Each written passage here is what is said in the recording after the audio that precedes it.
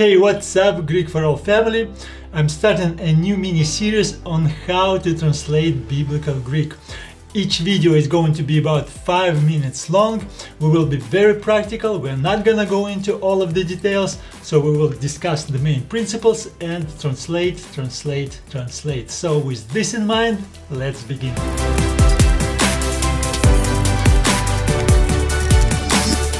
In this video, we're going to translate present active indicative verbs.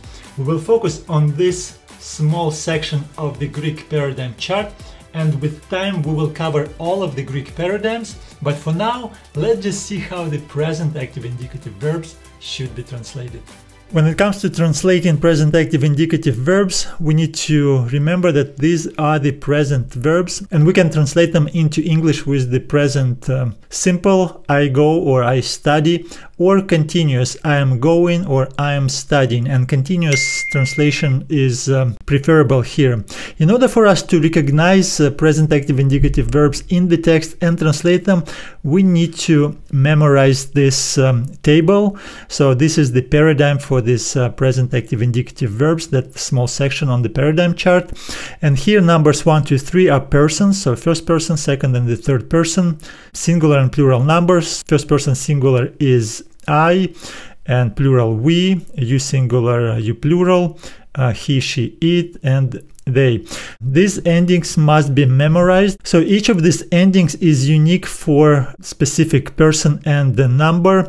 So luo we will always translate I lose, you lose, he loses, she loses, it loses, we lose, you lose, they lose. So whenever you see the Greek word in the text which has one of these endings, first of all, you know that this is the present verb, in fact present active indicative verb, and also it tells you what person and number it is, so you can translate them accordingly. So now let's actually go into the examples and translate as many as we can.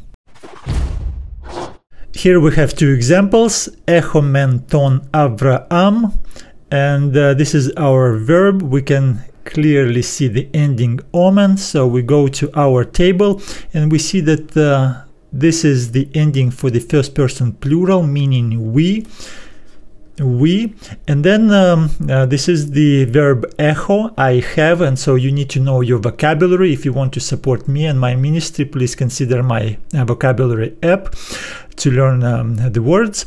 So echo, I have, echomen will be we have, first person plural, so we translate we have ton Avraam, we have Abraham. So this is the translation of this text, and the second text is kai blepo. We look at the endings omega and we find this ending in the first person singular. In fact, the first person singular is your lexical form. This is what you will see in the lexicals and dictionaries, your vocabulary books. This is how you learn the verbs. So this is your lexical form, blepo, which means I see. So we translate this as and I see. Very simple. Look at the endings, see where it is, and translate accordingly. Two more examples, hodetheos genoskei. So this is our verb, and we look at the endings. The ending is a, so we find it right here, third person singular, so he knows or she knows. But in our example, we also have a subject, hotheos, the God is our subject. The word there means but, so but God, and then we have he knows. So instead of translating but God he knows, whenever we have a subject, and here we have a subject, we simply substitute this word he or she or it with the subject. Alright, so we simply translate but God knows. In the second example, leges kai didaskes, we have two verbs with identical endings, connected with the word kai, which means and. Here we do not have a subject, so we are taking the subject from the table, second person singular, you, so you speak and you teach, or you are speaking and you are teaching. A beautiful example from the Gospel of John, Iesus lambanei, the bread. So Iesus means Jesus, and this is our subject. And then we have a verb lambane. Again, we look at the endings and we see the ending a, and we know this is a present verb, so we'll need to translate it accordingly, and we find it in the third person singular, so which means he, she, or it takes. Lambano, I take. Lambane, he takes.